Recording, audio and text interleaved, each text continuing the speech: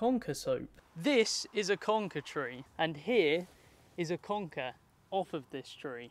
Collect about 30 conkers. Take your conker and smash it with a hammer, just like this. Once you've done that, you want to peel out the innards, so you've just got the white part inside of the conker. Discard the brown part, and then the next stage is to go ahead and boil a kettle. Once the kettle is boiled, you want to put about 1 litre of water in a bowl with your 30 peeled pieces of conker, and then leave for about 30 minutes to an hour.